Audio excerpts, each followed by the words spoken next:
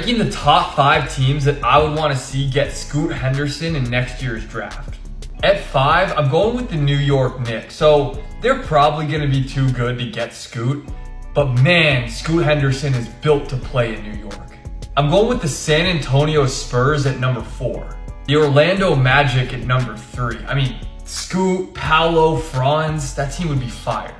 Jalen Green and Scoot playing together in the backcourt in Houston would just be straight electric. And then number 1, give me Scoot Henderson on the Washington Wizards, man.